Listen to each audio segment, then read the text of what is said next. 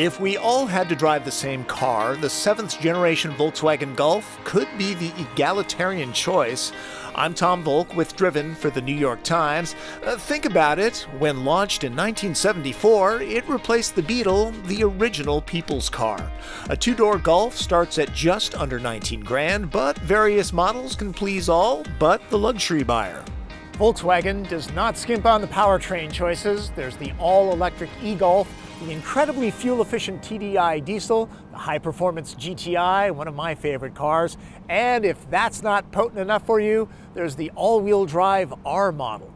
This is the version most will buy, the TSI. It gets its scoot from a velvety 1.8-liter turbocharged four-cylinder.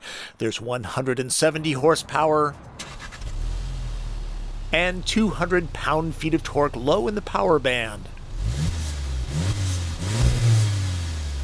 A 6-speed automatic is standard in this top-line SEL model. It's not the dual-clutch unit in the GTI.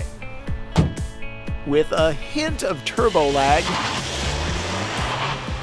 the TSI does the dash to 60 miles an hour in just under 8 seconds. There's no torque steer, that's the tugging of the steering wheel in front-wheel drive cars with decent power. Golf has that intangible German feel to it, very quiet, comfortable, and refined.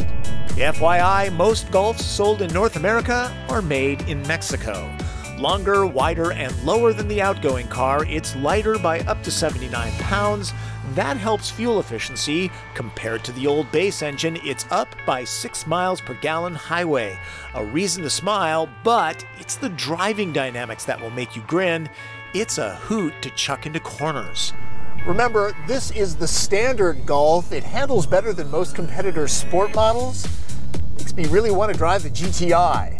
The IIHS rates Golf a top safety pick.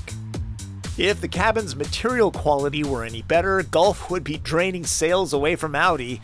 There are premium touches. It sounds solid too. Gauges are clear, well-bolstered heated seats work for nearly everyone, but real leather is not available. The interface is smartly designed, the screen is small but uses its real estate well. The Fender sound system rocks. Plugging directly into your phone or iPod requires a proprietary cord. There's no USB port?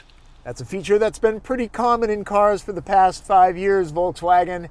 You might want to look into that. You'll hear the backup camera doing its thing.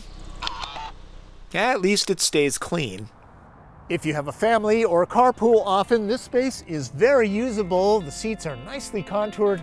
Foot, knee, leg, and headroom are good, not overly generous. Two grown-ups will have few issues back here. Allow me to demonstrate why hatchbacks rule. Sedans have a tough time handling one of these. Golf happily swallows two. Who needs a crossover?